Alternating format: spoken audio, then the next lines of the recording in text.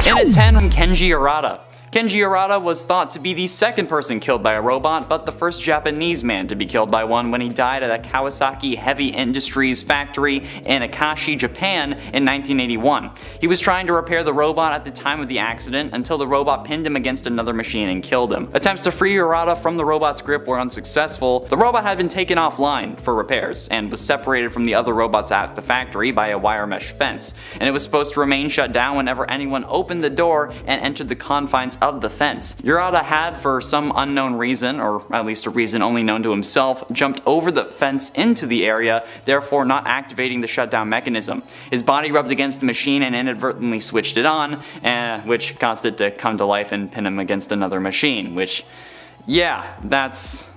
In at 9, Robert Williams. Robert Williams was unfortunately the first human to be killed by a robot. Williams, who was an assembly line worker at Ford's plant in Flat Rock, Michigan, was killed on January 25, 1979 when he was gathering spare parts at a storage facility at the plant, alongside a robotic arm that was lifting the heavier items. Williams was killed after the arm of the robot hit him as he climbed up to a shelf to retrieve some casts, and ironically, the robot was supposed to be the one retrieving the casts, but it kept giving wrong information regarding the number of casts left on that shelf, forcing Williams to have to climb up to count them. A jury determined that Williams' death was caused by lax safety measures, including one that should have caused the robot to make warning sounds when around a human, and the victim's family was awarded $10 million in damages. And a number of recommendations were made about improving safety standards when humans were working alongside robots, so that's something at least. In at 8, Junior Wheel Inc. At Junior Wheel Inc., a motor vehicle parts manufacturing company located in Norton, Ohio, an employee tragically lost their life in 2001 due to an accident involving a robot on the assembly line.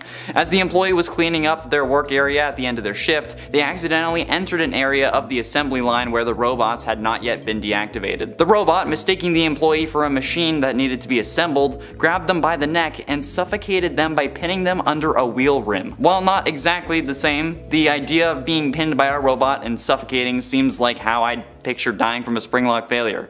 Most of this list isn't going to be exact one-for-ones, of course, since Springlocks don't exist in the real world as they do in the games, but suffocation would probably be one of the ways you'd suffer the most if you didn't die instantly from all the robot parts. The Springlock failures from the games being where the mechanism in the suits that holds back the robot parts enough for a human to use it as a costume break and allow the endoskeleton and whatnot to go back to where they'd be in animatronic mode. We haven't seen a true proper Springlock endo, so we can't really be sure about where the parts would go, but if they didn't end up replacing your bones or organs and killing you instantly, I think suffocation would be a main factor behind the death, because I mean, there's gotta be a lot around that area. And at 7, Devin. The story The New Kid from 1:35 AM, the third Fazbear Frights book, revolves around Devin, Mick, and Kelsey. Devin and Mick are outcasts from their class, and they aren't really popular, you know, they aren't cool, but when the new kid Kelsey arrived at their school, they tried to make a new friend. Despite Kelsey being charismatic and adored by everyone in the school, over time, Devin ends up growing jealous because of that, you know, since Kelsey has everything he wants.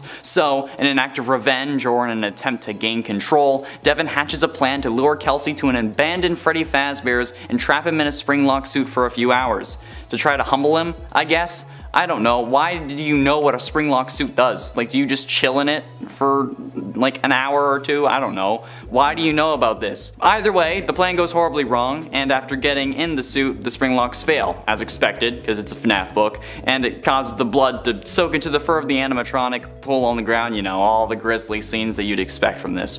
Devin and Mick then leave Kelsey for dead so that they won't get in trouble, but then something doesn't feel right. So, a week later, Devin returns to the scene of the crime to make sure that Kelsey's body is still there. He sticks his hand in the animatronic's mouth and snap! Haha, the Springlocks fail again, as per usual, and Devin gets his hand stuck inside the suit and bleeds out, but not before seeing that the body in the suit had black hair instead of Kelsey's blonde hair. That's the only other Springlock failure that we actually know happened, so yeah, I'm putting it on the list. And at 6, Dallas Police. On July 7, 2016, Micah Johnson carried out an attack in Dallas that resulted in the deaths of 5 police officers and injured 9 more officers and 2 civilians. The attack took place during a protest, and Johnson initially targeted 3 officers, killing them and wounding 3 more officers and 1 civilian. He then fled to El Centro College, where he attacked another officer before barricading himself inside and attacking some more. A standoff ensued, during which the police tried to negotiate with him, who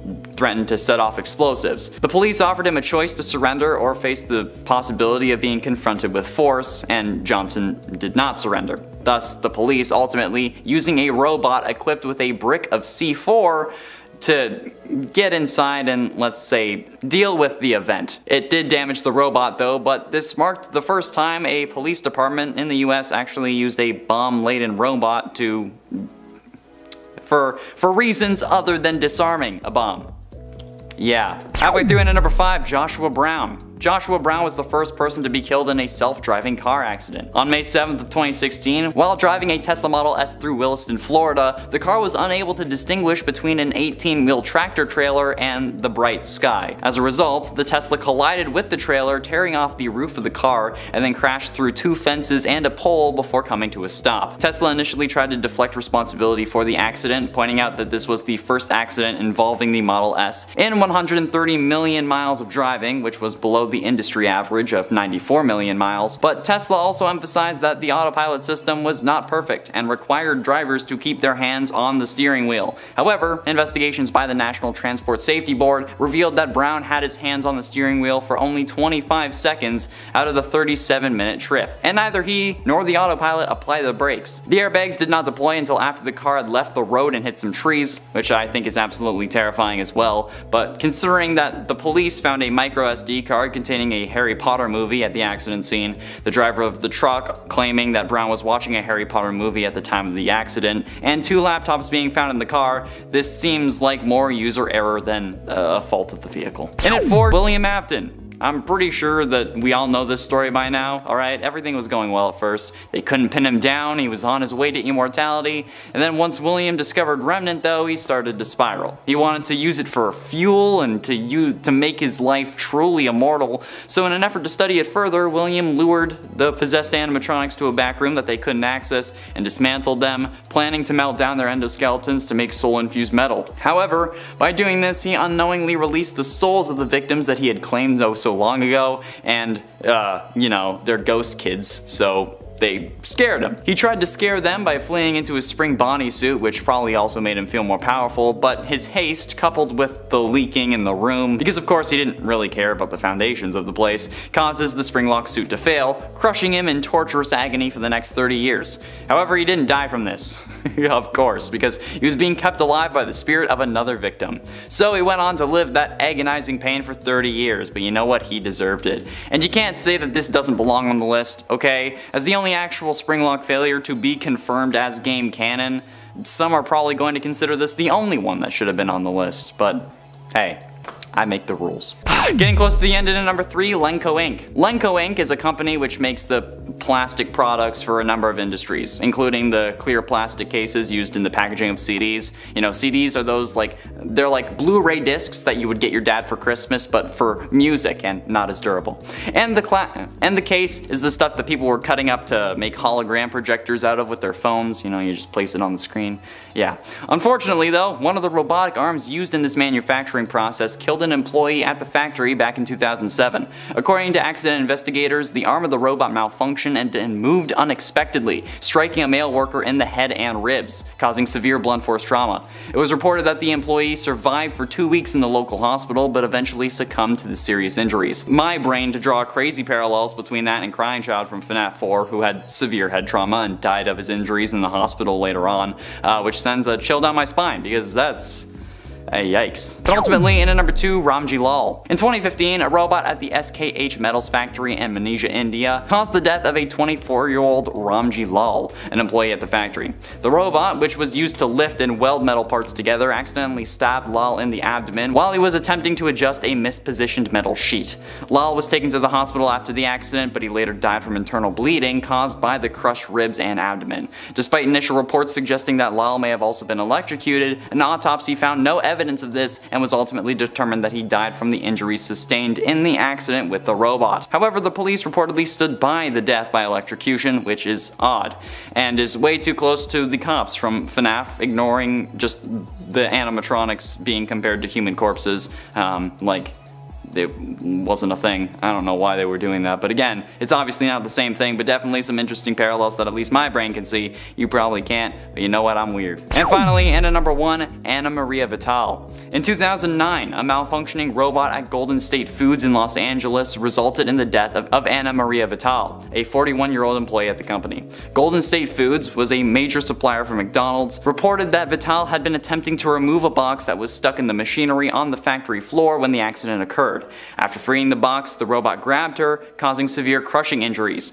Despite efforts by her colleagues to free her, Vital's injuries were too severe and she passed away a few moments later. Given that this was a death at the hands of a robot, crushing someone, being grabbed by an animatronic, and related to a fast food chain, this was extremely, frighteningly similar, at least in my brain, to the stories that we see coming from the FNAF games, especially in regards to Elizabeth Afton, who gets grabbed and crushed by Baby at Circus Baby's Pizza World, which is basically FNAF's McDonald's. And a 10 mystery incident. Alright, so this one's actually FNAF. One of the oldest theories is that the shadow animatronics are the first Springlock victims. This one comes to us after the FNAF 3 phone guide dialogue that mentioned multiple and simultaneous Springlock failures. Some interpreted this as multiple Springlock suits failing at once, since the term Springlock in this situation is used to describe the suit as a whole and the individual Springlock mechanisms within the suit. So the line of multiple and simultaneous Springlock failures could mean multiple of the Springlocks inside one suit failing at the same time, or multiple suits failing at the same time. This led some to theorize that previous employees were killed in the Springlock suit, which is where the shadow animatronics come from. This is supported by the fact that these shadows are of Freddy and Bonnie, the two animatronics that have Springlock versions. However, there are multiple holes to this theory. Mostly the design of the shadow animatronics is not like the Springlock suits. Shadow Bonnie is very much modeled after Toy Bonnie, and Freddy is more like the Freddy or Golden Freddy from FNAF 1 and not like the Fredbear we see in FNAF 4. There are also people that say if this happened, then the robots would have been decommissioned, but as we've seen from this list and the last part, that wouldn't necessarily happen. And also, if you like what we're doing here, then firstly, seek help, but also, be sure you hit like and subscribe, because I yell about various video game series all the time, and yes, it is various ones now, we're not just doing FNAF, I promise. And at 9, Wanda Holbrook. In March 2015, a robot at the Ventura Iona Mains plant in Michigan caused the of Wanda Holbrook, a 57-year-old maintenance specialist who worked at the plant. The plant, which produced car parts, was divided into sections, with robots from one section supposedly unable to enter another. However, one robot did cross into a section where Wanda was working and picked up a trailer part, which it then dropped on her head, killing her instantly. The robot was attempting to load the trailer part onto a fixture that had already contained another trailer part, which should have been impossible, due to the fact that a fixture can only hold one trailer part at any given time. Wanda's husband William filed charges against the 5 companies involved in the production of the robot, and I'm pretty sure he won. But skull crushing, come on, that's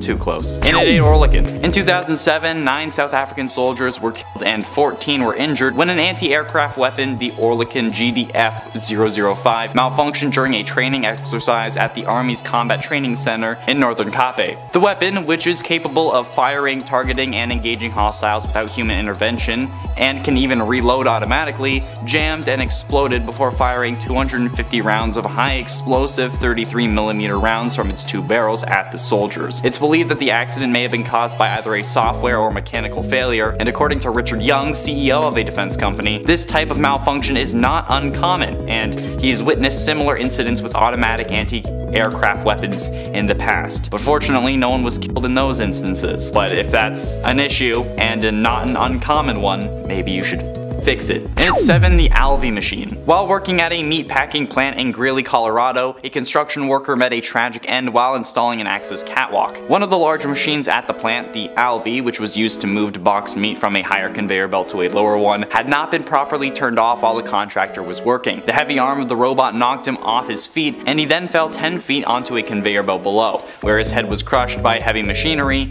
him instantly, yet again with the head crushing. Jeez. Or as the accident report so eloquently puts it, quote, "The Alvy machine was not de-energized nor locked out, and employee number 1 wore no fall protection. While employee number 1 was connecting the platform to the catwalk adjacent to, in, and around the path of travel of the inserter and extruder car of the Alvy machine, the car struck the construction worker. Employee number 1 fell approximately 10 feet, getting caught in the path of travel of the inserter and extruder car, and traveling under the car, which crushed employee number 1's head and him as the car reached its first resistance, that being the next angle iron joint of the car pathway. End quote. Gotta love the numbers. Jeez.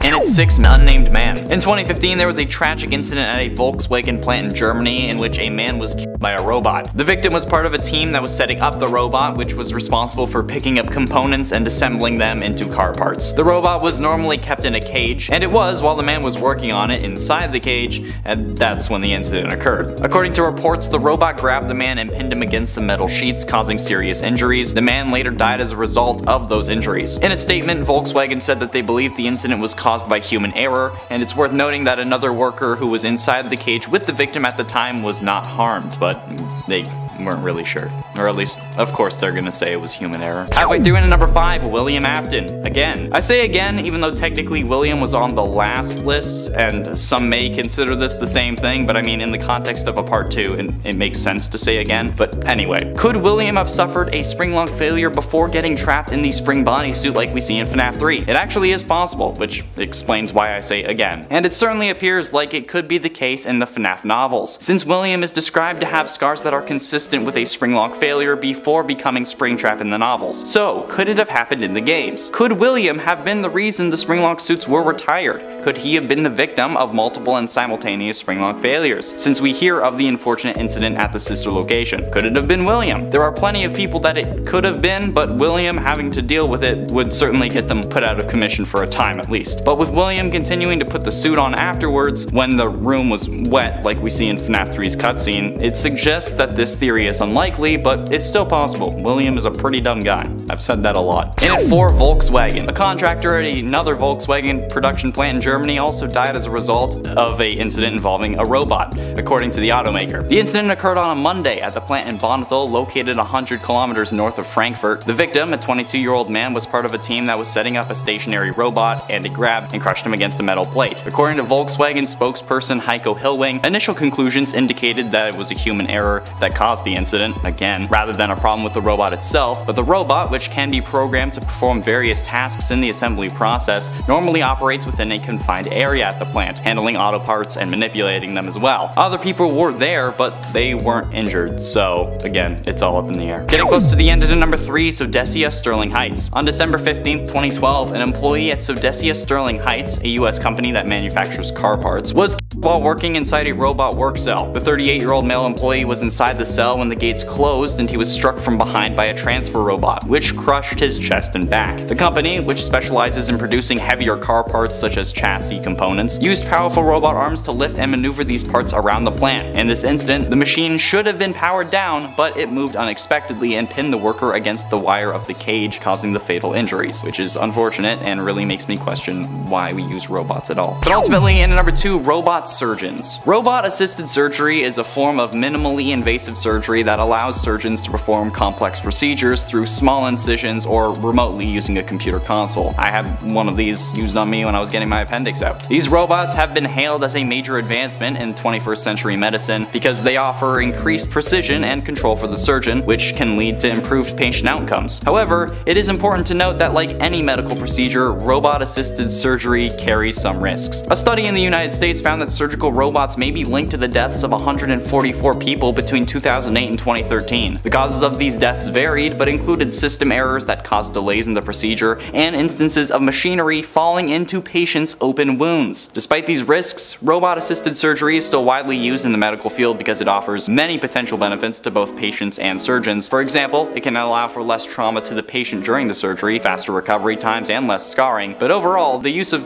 surgical robots in the medical field is a complex issue that requires careful consideration for both the surgeon and the patient for, risks and benefits, and either way, it's up to you. And finally, in at number 1, Regina Elsa. In June 2016, 20-year-old Regina Elsa was killed in a robot-related accident just 2 weeks before her wedding. The incident occurred at Asian USA, a South Korean-owned plant in Cusseta, Alabama that produced parts for Hyundai and Kia vehicles. On the day of the accident, Elsa and some co-workers were attempting to repair a faulty robot despite the fact that they weren't supposed to do so. They had tried to reach the maintenance department, but no one answered their calls, so they decided to fix the robot themselves, probably out of fear that they would get in trouble if the robot wasn't working. Unfortunately, the robot suddenly restarted and pushed Elsa against another machine, causing serious injuries. She was taken to the East Alabama Medical Center and airlifted to UAB Hospital, but she died the following morning. An investigation into the incident revealed that Agent USA had committed several safety violations in order to maximize profits, and in fact, the US Department of Labor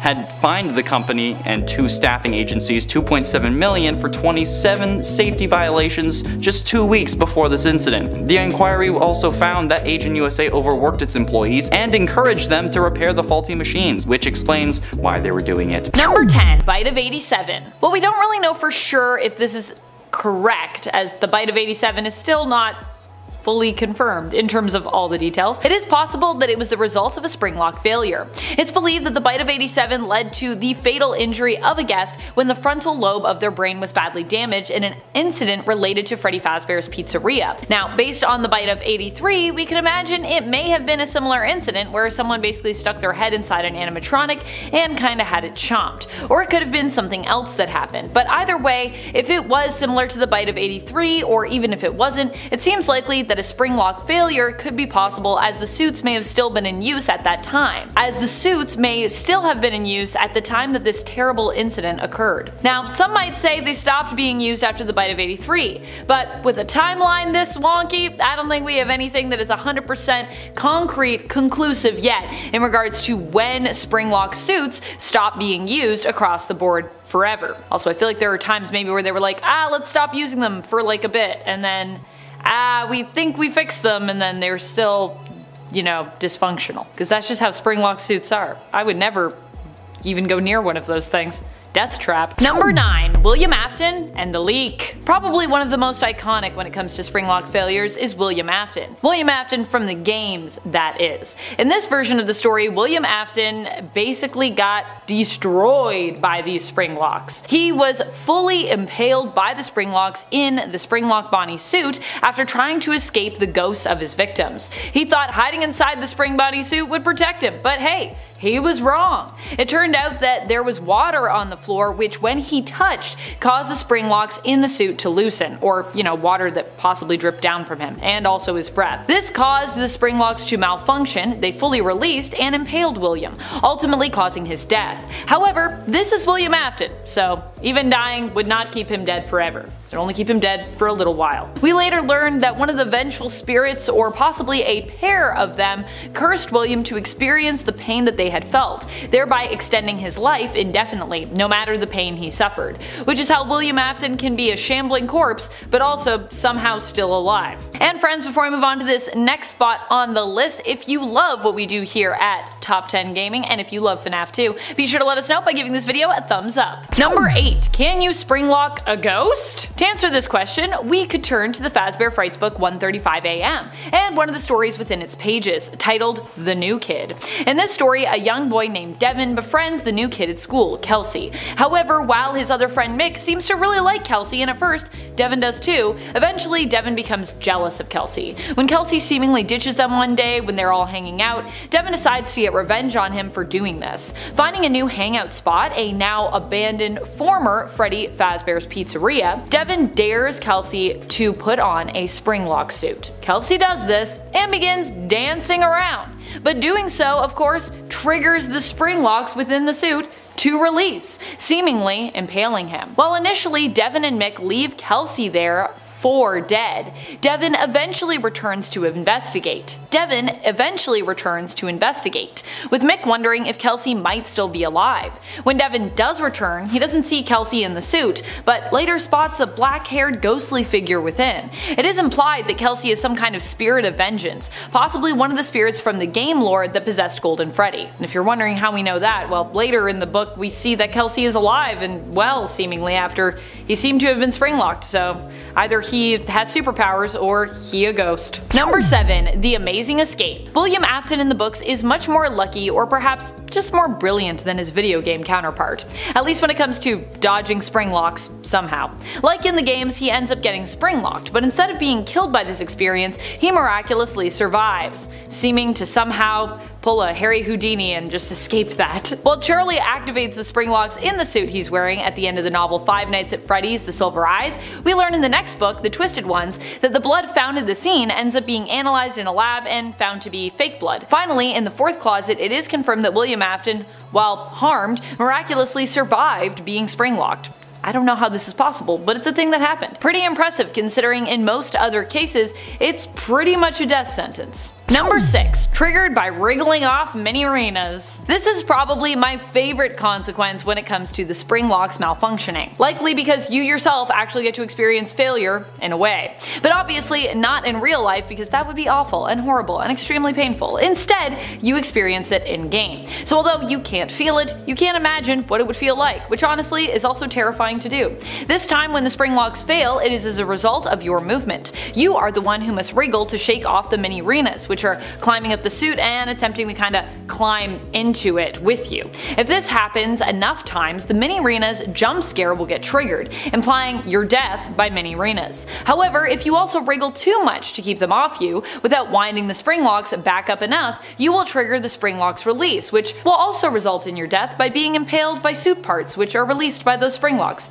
Yikes. Number 5. The fate of Shadow Freddy. Shadow Freddy is thought by some, in regards to lore, to have been a possible springlock victim. The consequences of this employee's springlock failure would be, of course, that they died. That's right, people believe that Shadow Freddy, who appears to be somewhat ghostly in nature, is actually the spirit of a former Freddy's employee, who died while wearing a springlock Freddy suit. It's believed that for one reason or another the suit malfunctioned, murdering its wearer. As a result, Shadow Freddy was born to haunt its former workplace, and was also likely one of the reasons that springlock suits stopped being used, at least temporarily.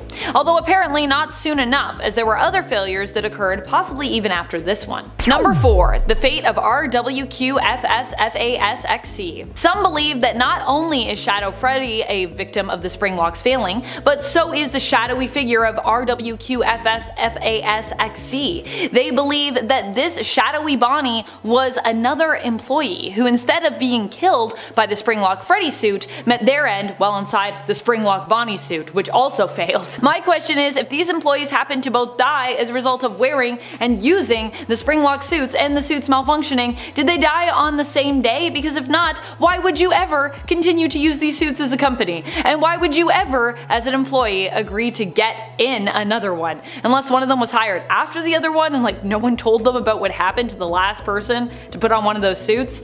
Still, legal liability right there. Like, my alarms are going off for like lawsuits. Of course, this was only a theory anyways, and actually one that Scott claimed was incorrect in regards to the true origins of both Shadow Freddy and RWQFSFASXC. Number 3. Payback. Going back to the Fazbear Fright story, the new kid from the 1:35 AM book, Kelsey, wasn't the only one to get springlocked in the story. When Devin returns to the abandoned Freddy's to see if Kelsey might still be alive, he notices the suit is empty. He thinks he sees something further inside, and so he decides to reach into the mouth of the suit, only for the suit to seemingly clamp down on his arm. Of course, you should never do that. If you see something and you're like, oh, maybe I'll put my arm in this thing where my arm could get stuck, don't do it. The more he struggles, the more he seems to get sucked into the suit. Sure, this isn't so much a springlock failure from the inside, you know, and no one's wearing the suit in some of these. It's more reminiscent of the bite of 83, because I don't think there was anyone in that suit. But this is still a springlock suit failing. So while different, I still consider it to be a failure with consequences.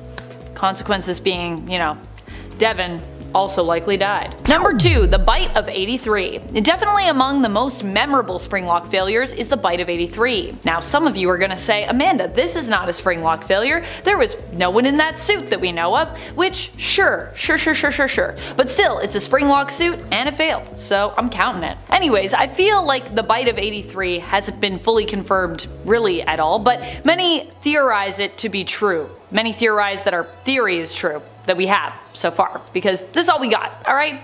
We grab all these little Easter eggs and then we do our best to try to figure out what's going on in the narrative. Now, why do we believe that this could even be a Springlock failure? Well, one, the crying child was crying when he was held up to give Fredbear a kiss, which many theorize is the reason the jaws of the animatronic bear clamped down, as a result of the tears making the gears wet and causing a Springlock malfunction. Two, we have been led to believe that Fredbear was a Springlock suit, so that's also why people suspect that the Bite of 83 could also be a Springlock malfunction. Number 1. Multiple. While Shadow Freddy and RWQFS-FASXC may have been debunked as Springlock failure victims by Scott himself, this theory didn't come out of nowhere. In fact, many thought that they were among those generally referred to in FNAF 3 during Phone Guy's recording for night number 4. Here, Phone Guy mentions that the Springlock suits are being discontinued as a result of an unfortunate incident at the sister location involving multiple and simultaneous Springlock failures. Which, I gotta say, it makes sense to me too, because I'm like, what were all these multiple Springlock failures, what does that entail, and how many were there? Oh boy. And at 10, moisture sensitive. One of the things that I find to be the absolute dumbest thing about not only these damned suits but also the FNAF series in general is how stupid it is that the Springlock mechanisms inside the Springlock suits fail with moisture. Sure, it explains why William gets spring-locked because the room was dripping and whatever, the ceiling was leaking, and it makes everyone confused with Crying Child because he was crying. Despite that not being a Springlock failure, everyone thought it was because he was crying and, you know, moisture. But in actual practice, that is a horribly flawed mechanic. Like, if me breathing and sweating is going to make the metal bits snap on me, why would I do it in a hot robotic suit? That seems like a horrible and stupid idea. Like, yes, okay, put me in a hot and sweaty environment that gets me killed if it gets wet. Well, that's not a liability at all. I get sweaty wearing my freaking Doctor Strange costume, okay? Imagine a giant suit full of metal, okay? That would also be heavy as hell to walk around in too, only making the sweating worse. In at 9, designer. You see, there are a decent amount of people that for some reason think that these Springlock suits were made with pure intentions. By William Afton. This kinda goes hand in hand with the idea that William started killing after losing his kids, but we know that that's not the case. Since thanks to the fast facts found in FNAF AR's files, we know that the Funtime animatronics were some of the first ones ever made, and considering the abilities of Baby and her comrades, we know that they were made in order to kill, meaning that even if the Springlock animatronics were the very first animatronics ever, it's reasonable to assume that they were also designed with death in mind, which explains multiple things.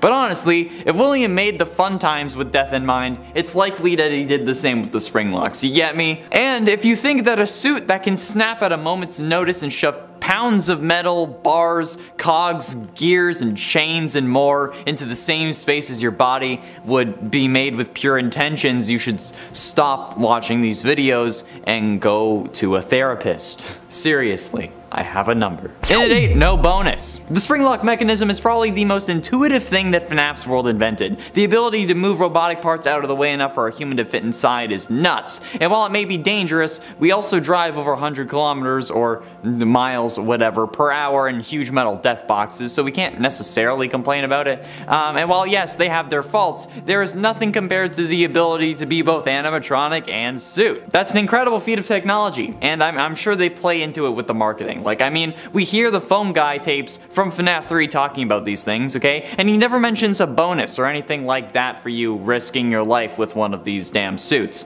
And even if you end up getting Springlocked, there doesn't really seem to be any compensation package for your loved ones. Hell, if you die, you may not even get your severance. Actually, maybe that's why they do it. Your family can file a lawsuit since, you know, you died on the job, but that's a lengthy court battle against a massive company with a serial killer who has yet to be caught at the front lines. It's not really gonna do much good for your fam.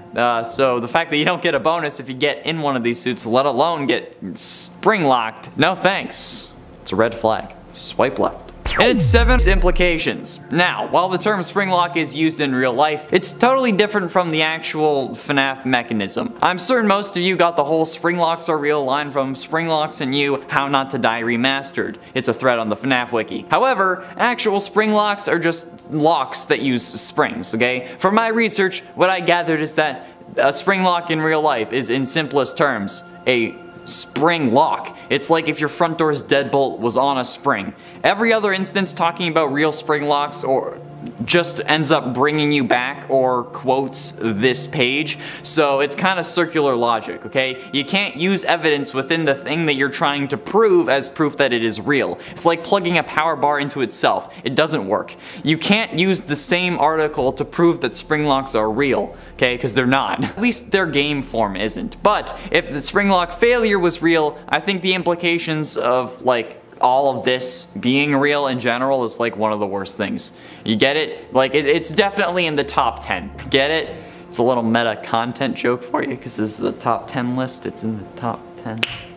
And it's sick and required. The Springlock suits themselves are an occupational hazard that they didn't really need to create. Like, these things are hella deadly, and both William and Henry allow for their employees to wear them. Like, goddamn, okay? Just make a separate suit for the animatronic characters, for the employees, okay? Like, the people who run your business. You know, they are the ones who make you the money, so, you know, they don't end up dying from robotic parts replacing their internal organs. OSHA would have been all over these goddamn suits if it was real in this universe, but apparently I guess it's not. And honestly, it's probably required by your contract to wear these suits at work. And if you refuse, you're probably gonna get fired, especially considering how they started getting ready to fire Jeremy because he saw Glitch Trap in Help Wanted. So why wouldn't they fire you for not wearing your suit if it's in your contract? Even if you claim it was to protect your life, they'd find another reason that you couldn't really fight against, so. Especially, you know, when a serial killer is the CEO. Halfway through into number 5, comments. I've mentioned this in previous videos, mostly to explain why there won't ever be an actual, real FNAF restaurant that you'll be able to walk into, and it still remains true since we're only getting a virtual diner that you can only order online. However, I think that one of the worst things still, and especially when it comes to these suits, is the goddamn comments about them. You wanna know a comment that I saw yesterday? Well, yesterday for me as I was writing this, Wednesday for you. Okay, I saw someone say that they want to be spring-locked. What? Why? Why would you want to be spring-locked? Do you know how messed up that is? You're saying that you want to be killed by this thing? Because there's some hotlines that you should call. Like, why on sweet heaven's earth would you want to be spring-locked? Do you know how absolutely agonizingly painful that would be? That would be one of the worst things imaginable, okay? Holy sweet Lord baby Jesus W. Christ. That would be one of the worst ways to go, if not the worst way. At least, like, as far as, like, actually could happen goes, I think, at least, okay? Because, like, a volcano would suck, but it's a bit unrealistic. It's a bad idea, okay? Stop doing this. Stop saying this.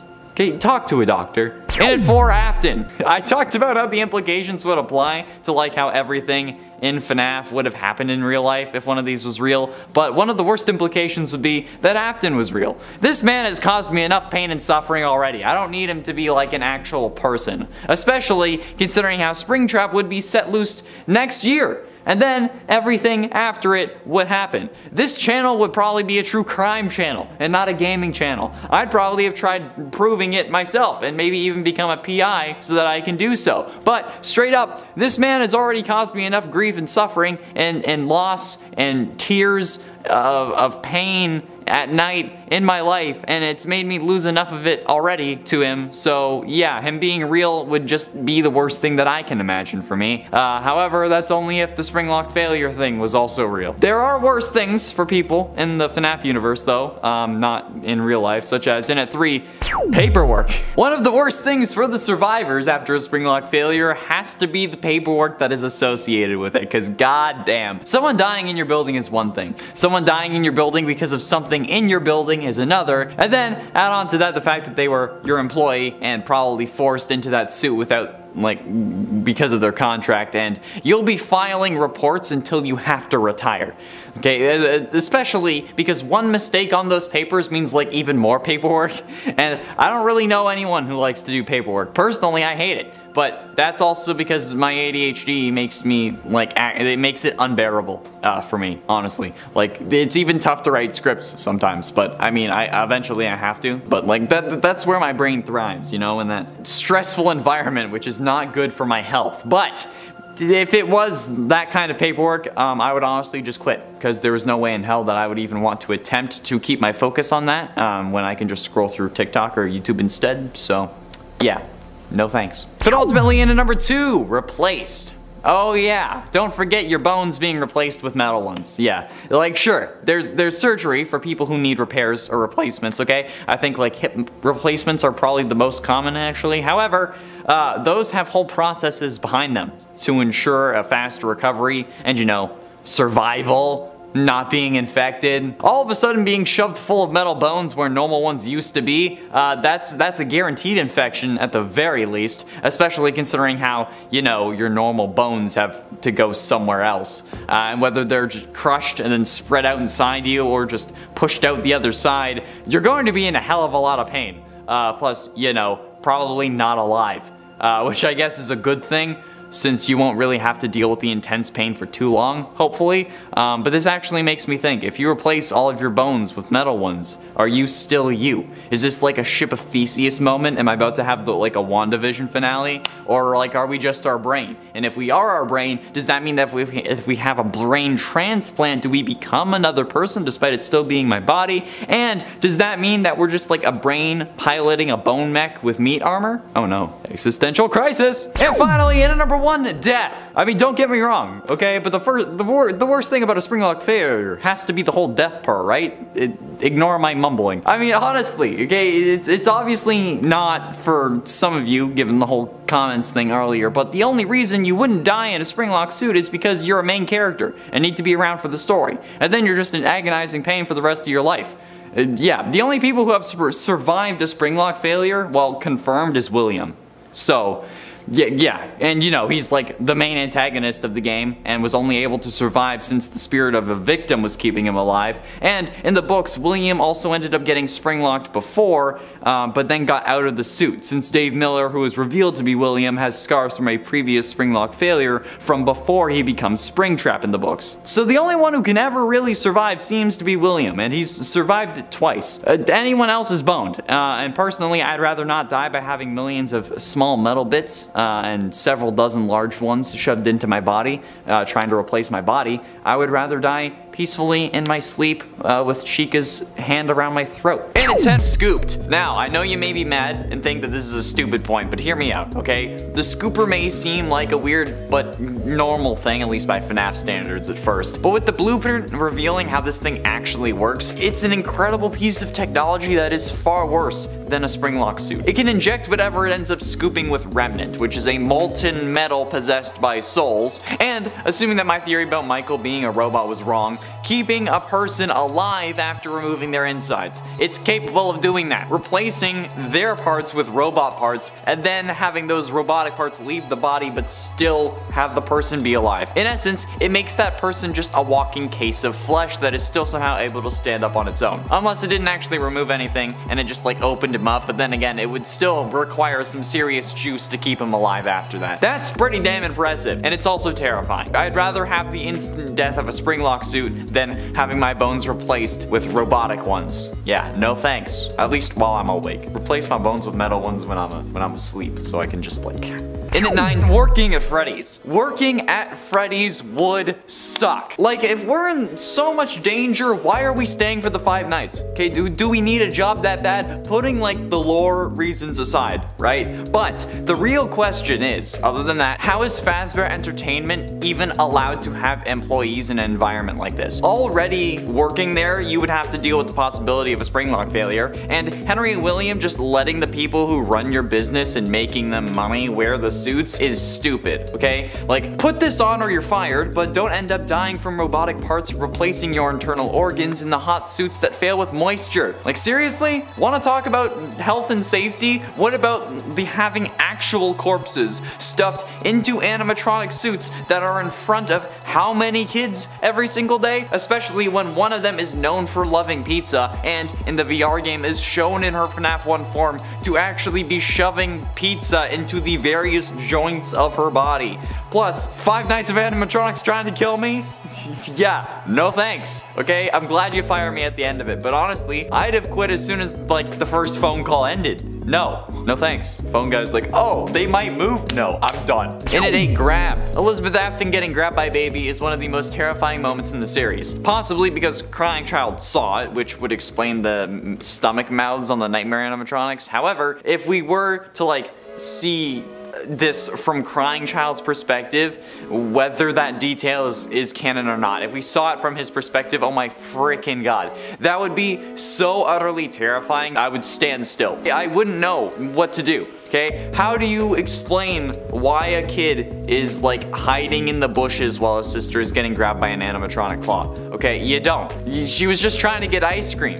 It's horrible. It's shocking. God, especially considering that Elizabeth ends up turning into an absolute psychopath after this, okay? Like, Elizabeth is nuts. But still, like, I don't know. It's that thought of just watching someone get grabbed. Like, sure, maybe for Elizabeth it wasn't that bad because, you know, she kind of was crazy apparently. But still, like, watching it happen, that's just f***ed up. That's a horrible thing to watch happen. It's worse than a Springlock, definitely. In at 7, WWWAD. Ah, yes. What would William Afton do? Because honestly, being him would suck worse than a Springlock failure. I mean, like, I rip on Elizabeth all the time for wanting to impress her father in FNAF 6 like I was just doing, but I'm right to, okay? This man is an absolute psycho and not even a smart one. I have made so many videos about how dumb William is. Like, what if William Afton was smart? Top 10 William Afton dumbest moments. William Afton's luckiest moments. And that last one was just me ripping on him again because somehow, despite being this stupid and insane, he managed to not get caught. Every single time I talk about how stupid he is, I talk about how he could have done it better, which is why in various videos I will say hi to the jury, because I know for a fact that if anything ever happens in this area, they're coming to me first because I know how to be a psycho. But still, come on, that's it. That's the number, okay? Being Springlocked would suck, but William Afton sucks harder. Wait, no, that sounds like, no, wait, no, don't cut me off. I didn't mean it's 6 doors. You knew that this was going to be on the list, okay? If you've been on this channel at all, you know that I hate the goddamn mother-loving doors in this game. Why do they open when the power is out? That doesn't make sense, okay? If it's an electromagnet, like everyone keeps saying in the comments whenever I bring this up, those require power to turn on. So if anything, it would be costing them power to keep the doors open rather than keep them closed. Gravity does not work in reverse. If the magnet is off when the door is up, it would just fall down. I get that it's supposed to be for gameplay purposes, okay, but what in-universe thing makes this make sense? People say that it's like a safety issue, so like if there's a fire or whatever, you can leave, but that's what windows are for. I am almost positive that there should be a window in that room, and if there's not, that's yet another OSHA violation that they need to address, okay? There's no conceivable way in any reality that the doors should work that way, but they do, and it makes me mad. Like, why would you do this, okay, Scott? Why? Sky Daddy Scott, I'm bringing it back. Why? Some people, like I said, say it's a fire safety thing, but like, no. If the building runs out of power, how could the doors open? Electromagnets use power to be on. So like, even if it is a fire thing, how are they keeping them up? I don't get it. Also, if you made it through this far, subscribe. You clearly enjoy the video, or just me going insane. And there's plenty more of that on this channel, no matter which one you liked, so you're welcome. How about doing number 5, being a cop? Being a cop in the FNAF universe must be a horrible idea, because not only are you now a cop, but you're also a cop in the FNAF universe, which for the sake of this list is working at the precinct that failed to capture William Afton, okay? So now the public ridicules you, they don't think you can actually do your job, and you probably got your budget cut so badly that you're maybe able to get 1 squad car, but that's it. 1 squad car for the whole station. Plus, now you gotta deal with multiple arson cases, and the fact that Freddy's keeps coming back and more kids keep going missing. I don't know. There's a weird purple guy walking around that smells bad, but it's like also like a skin condition, so you can't really say anything about it without absolutely destroying the slightest bit of reputation that you have left as an officer in this universe. Like, that's in essence what it's like to be a cop in FNAF.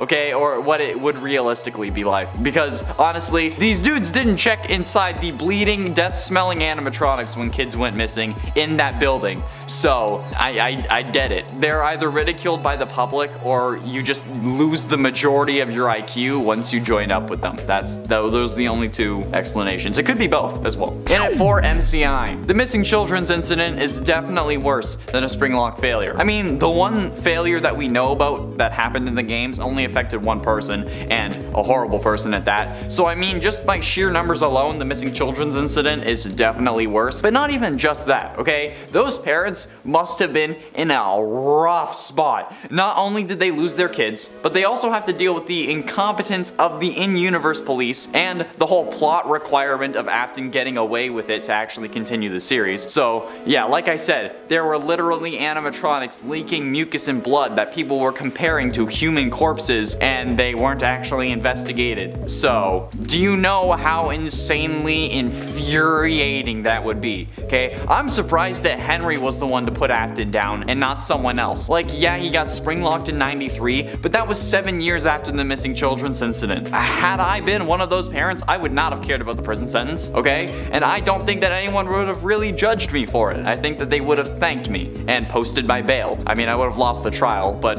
still. Hi, jury. In at 3, Henry Emily. I get that Springlock failures suck, but even the good guys in this series are kinda trash. FNAF 6 was supposed to be the end of the Afton story. That's what Henry set out to do in that game. Make sure that nobody remembered what happened there despite the parents of the victims remembering and the various other news sources covering it. However, the dumbass figured that the first fire didn't work, so a second one is definitely going to. And the fact that he was so confident in this plan for whatever reason that he actually let himself die in the process to make sure that nobody remembered what happened is dumb. Like I said, dude, even if Henry and William and his kids are dead, the parents of the victims still know. And as we learned in Security Breach, there are other parents who remember too, citing the missing children from the Pizzaplex as happening again, which means they know it happened before. Maybe if Henry had some balls, William wouldn't have been able to possess Vanny and come back yet again to wreak even more havoc, or I don't know, maybe everything would have been fine. The Pizzaplex missing children are a direct result of Henry being worse than a Springlock failure, and you can't tell me any different. Springlock failures have only resulted in one canonical death in the series, or